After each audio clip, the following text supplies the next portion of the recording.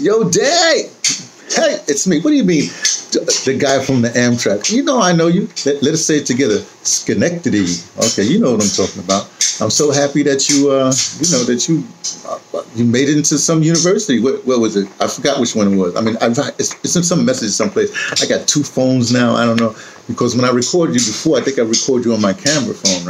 My camera, the regular Canon camera. And then what happened? Oh, I was down at this thing in Washington, D.C., the African American Museum experience, whatever I had with this poetry festival, and I lost the camera down there. So now I record on my OnePlus. Oh, well, so we'll see what happens. Anyway, I'm glad you called. I'm glad you wrote the thing. I'm glad you got into university. I don't know which one you got. I forgot. Was it Harvard, Yale? One of those like that, right? Was Ivy League ones? Oh, yeah, nice. But But I have some advice for you, I think. Now that you, there we go. Okay. Let me see. Where's the device? Where's the advice at? First of all, I'm really happy that you did, you're still, doing what you're doing, because, you're going to be a fantastic photographer. Well, you are a fantastic photographer. In fact, did I ever tell you, since you are of Indian lineage, let me tell you about a photographer I met in India, right? When I met him, he was running this school. It's like this way out it was way away from Delhi, from old Delhi, New Delhi, way. I mean, it takes take the camel, not camel. You got to take a long way. Actually, 2 hours, whatever it is. But it's isolated area. He was doing this educational program. He was running a thing where I think it's on my website someplace. Maybe I'll put the URL, get the whole story. But I think his name is Dev. But he was a professional photographer. That's how he started. And then when he was going home one time, he saw these street kids, just hanging out. So he would just hang out with them. That's all. And after a while, he bought this building for them. And, he taught them basically stuff like, bought this building. They developed and finally got this other property. And now he was teaching them welding, sort of crafts like that. It was like a school basically for, street kids, I guess, So I'm not saying that's going to be your career, but I'm just saying he started as a photographer. You never can tell. In fact, if you're going to be fun, can I give you some academic advice? Okay, I know you don't know this, but I sort of know the academic world. Oh, by the way, I'm wearing goggles because the latest thing with this COVID. Fauci, right? Dr. Fauci, all them doctors there, they're all administrative, right? If you want to get something, you talk to the researchers. We talk to doctors on the ground, as patients, whatever. However, what they say, you should wear goggles. Now they say wear goggles. Oh, please, you know what I mean? So these goggles are my brother. My brother, he just passed, but he's one of his possessions. So I got it. So I got goggles now. You know what I mean? It's really interesting how things happen. Anyway, what I'm trying to say, what I am going to tell you is that there's certain things, since you're a photographer, here's your thing. First of all, always take a semester abroad, or a whole year abroad, but go someplace that's not your native language. I mean, you can speak English very well. Maybe you should go to a country that's French, you know what I mean? Spanish is like that. I would say French if you're going to deal, but that's just me, whatever your proclivities. So you want to take a semester abroad or a semester away from your school, from your whatever, then do it maybe it's like go to Germany. If you're going to do photography, that's right. They got the cameras, right? Learn lenses and stuff. Do some internship that you got to do learn about lenses or something like that. So, you understand what I'm saying. But okay, that's my little advice for photography. I know nothing about photography, but that is. Okay, now here's the thing though. Regardless, you are going to be, I don't know how old you are now, but I guess you're under 22. But this thing I have to tell you is called the Rosicrucian cycles, of things, of development, right? And there's this whole thing that I have read it out here. 1 to 9 is your spiritual growth, right? Well, I should say, but minus 9 months to 9 years old is your spiritual growth. So, you start like that, and then, not spiritual growth, your physical growth. So all of a sudden, 9 years old, you're like that. So it's like, that's the optimum time for your physical growth, right? Then, basically 10 to 18 is your mental growth. You know what I mean? That's where all of a sudden you say, hey, wait a second. You're like 11 years old, 10 years old. You say, hey, but you told me that the Easter Bunny do that. But no. So your mental, your challenge and things, right? Like that. Now, I'm assuming you're over 18, so 19 to 27, that's the optimum time for your sexual growth. It doesn't mean that you wasn't boinking at 10 years old or something like that. It just means that that's the optimum time, right? And then from 27 to 36 is your spiritual growth, okay? Again, does this mean that you wasn't a lay preacher, at 13 years old? It just means this is the optimum time for these things, right? Now, I'm just going to focus on this, and then it repeats itself. Then basically from 37 to 45 is just physical growth. That's where you see it. That's why you get these bodybuilders like 39, 40 years old. They're bodybuilders, right? And then from 46 to 54 is your mental cycle again, your mental time for mental growth again. And that's where you have like a lot of your CEOs, successful businessmen, whatever have you. Then 55 to 63 is again is your sexual cycle again. Again, it's the optimum time. That's when all those guys turn in their wives for like your trophy girls and whatever, or they running the women or whatever it is. Okay, then from 63 to 72 is back to your spiritual growth again, and then it repeats itself again. Then 73 to 81, 82 to 90, 91 to 99, 100 to 108. Okay, don't worry about that part. Let's go back to the optimum time that you're in right now, your sexual growth. Now, here's the thing. This is so funny to me. Okay. When college campuses, it's a time you do all kinds of things. But if you don't do it now, you ain't never going to do it, right? I'm not telling you to be promiscuous or something like that. I'm just trying to say this is a lot of sexual energy. That's why they recruit you in the army. All the companies want you now because you got all this energy. Sexual energy is the strongest, strong energy, right? So what happens is, when you're doing all these wild things, girls, like for instance, say for instance, some girl, she's this first time she's away from home, she's at school or whatever, 18 or whatever, it's 17, 18, 19, whatever it is. So she's never been away from home. Now she's at home. All those things they say not to do, all of a sudden, you're with a bunch of other people have all this sexual energy, and they've been sequestered with their parents all this time, and now they're like, hey, freedom. I can relate. Let me tell you what happens in South Africa. Let me explain this to you. Maybe you understand this way. They have this thing in South Africa where, like, they say you can't drink till you're 18, something like that. So they have these commercials on TV, say, to advertise, you have the sexy lifestyle, with Joe Bird lifestyle or whatever have you. And then what happens is, so from the time you're like 3 years old until you're 18, you keep on hearing this message, blah, blah, blah. But, to drink responsibly, you got to be 18 before you do this or something like that. Okay. Okay, great. So what happens when you get 18, the first thing you're going to do is like, hey, you see how this works? They got you. They got us coming and going.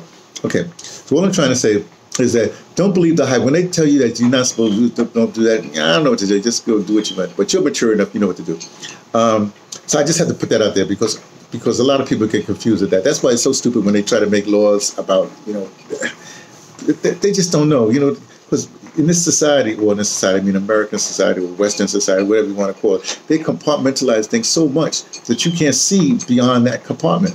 Now, let me give you a tiny story. Right? I was on a bus one time going from King Williamstown to Alice, where I live in South Africa. And this guy was talking, because they owe me, I'm the old guy. They call me professor, but whatever. So I'm on the taxi, conveyance, going, and the guy's talking to me, I'm talking back and forth. There's some particular point, he said, "You're a socialist." And I said, "No, I'm an Anthony." What it means is that don't let these people label you what's conservative, radical, progressive, I don't know, whatever, the greedy, whatever it is, You're all these things. You're what you've been exposed to. Because remember, you had an extraordinary thing. Just to hang out with the squatters and stuff like that. No, there's a lot of people that's not going to have that experience that you're going to be around with these next few years. And also remember, come on, that's part of one of the reasons why you got into the university, right? Because you had a different experience, So you just got to keep on going. And I'm sure that you're going to be yourself. So I'm confident you're going to be on it, right? Now, back to the thing about the suits and all the rest of that stuff. Here you go. Okay, if you're in New York, here's the thing. Okay, another little story. When I became arts director, the signature job of whatever of WBI Radio, so I was dressing like this, T-shirts and stuff like that. And then this woman, one of the volunteers, Carolyn Obendorf, bless her soul, she said, "Anthony, look, you're in a position. You're in a position now. You have to change your wardrobe." She said, "I want to take you around, get clothes for you." I said, "Okay, fine. I'm cooperative, right?" So she says, first thing she says, "Any old schmuck can take $1,000 and go to Barney's and buy clothes. That's nothing. It takes a real person that knows something to go to thrift shops. So she took me to thrift shops in New Jersey, all over New York. Man, I had $1,000 Armani's. This is back in the early 90s. This is 1990, 91, whatever it was. Yeah, early 90s. Had like $1,000 Armani suit. I mean, I got all kinds of stuff, you know what I mean? Like that. But one of the things I got was shoes. You know, you got to get some decent shoes. Remember we said shoes, a suit, right, and a watch, right? Okay, you know that. Okay, I know the hat thing. Don't worry about the hat. We be talking about. Well, you said what you said about the hats. You should have one hat somewhere in your travels. You know, get one of those Australian hats or something. You know what I'm saying? Okay. So that's what. But here's the trick. She said in these thrift shops, what happens? Say some kid has a bar mitzvah, right? And he buys these shoes, you know, for the bar mitzvah. He wears it one time. This boy is, you know, but he's like 13, 14 years old, whatever the age is. But he has big feet, right? So when I went there, I got these really nice shoes. Only been worn one time because, you know, they do their little thing and then they put the shoes in the closet. And years later, the mother says, oh, and gets it to the thrift shop. You see what I'm saying? Well, now, here's the thing. So you go thrift shop shopping, but then now it's sort of like a racket out of salvation. But you know, there's some dodgy stuff happening there. Let me tell you what. Talk about my brother. Okay, when my brother passed, he died, and I had to clean out his storage, right? And so he had told me before he got a lot of his stuff from St. John Divine, you know, the cathedral there, St. John Divine. And so I said, let me bring it back to them. So I brought it all back to him. He had some nice. But then again, my brother was, you know, my whole family's like clothes maiden. I'm like, don't worry about it. But they all into clothes. My brother was like fashion maven. Like he got some quality stuff. I remember he had this coat, this suede coat, like a trench coat, this big coat, right? Like a Sherlock Holmes, you know, kind of coat, right? And it was like suede, this beautiful coat, right? He got it, you know, homeless. He was homeless, you know. He got it from St. John Divine, right? And that coat. And now here's where I think. Let me say, my fraternity. Like, don't tell nobody this, okay? My fraternity brother, but me, you know, because he had the car, you know, so to get all this stuff and give it to St. John Divine, but get rid of the stuff, right, from his storage space. And so Buddy is going through his stuff. Hey, trying to find loot, you know what I mean? Try this value, this value, like that.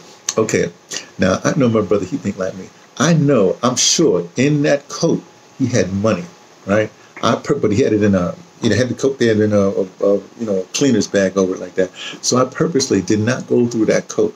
You know, I put it into the thing with the rest of the clothes, right? The reason why I tell you this is because it's like pay it forward. You know what I mean? If somebody gets that coat, or maybe the staff goes to it and they get the money, it's fine. You know what I mean? But it wasn't mine. You know, all I'm trying to say is that you have to pay things forward. You know about that stuff. Okay. So I'm suggesting that you go to St. John. They got quality stuff. You don't. You just go there and say, "Look, I'm not homeless, but I'm." And remember, that's around Columbia University too. You know, that's the other thing. Go to a thrift shop around, you know, places like where rich people.